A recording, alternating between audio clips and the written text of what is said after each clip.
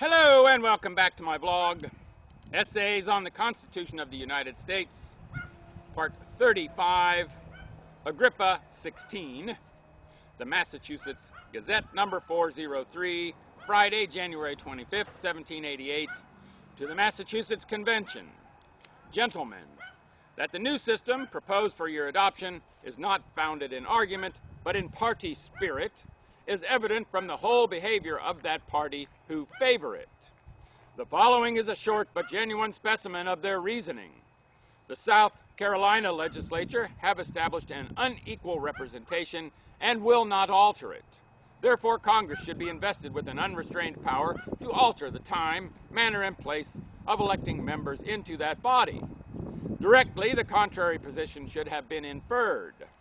An elected assembly made an improper use of their right to control elections, therefore such a right ought not to be lodged with them.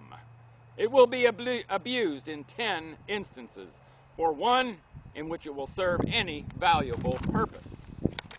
It is said also that the Rhode Island Assembly intend to abuse their power in this respect. Therefore, we should put Congress in a situation to abuse theirs.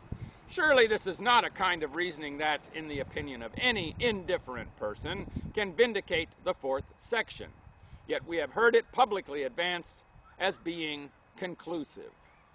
The unlimited power over trade, domestic as well as foreign, is another power that will more probably be applied to a bad than to a good purpose.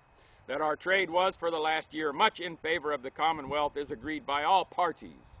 The freedom that every man, whether his capital is large or small, enjoys of entering into any branch that pleases him, rouses a spirit of industry and exertion that is friendly to commerce. It prevents that stagnation of business which generally precedes public commotions. Nothing ought to be done to restrain this spirit. The unlimited power over trade, however, is exceedingly apt to injure it.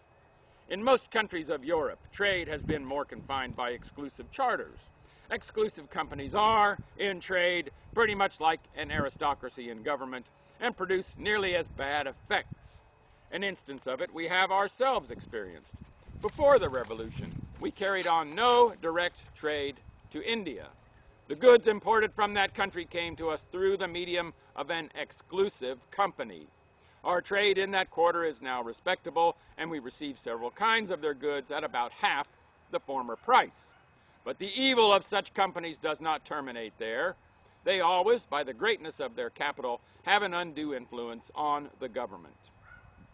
In a republic, we ought to guard as much as possible against the predominance of any particular interest. It is the object of government to protect them all. When commerce is left to take its own course, the advantage of every class will be nearly equal. But when exclusive privileges are given to any class, it will operate to the weakening of some other class connected with them. Agrippa. Remainder next Tuesday. That's Agrippa's note. My remainder will be tomorrow. Make it a great day, and bye for now.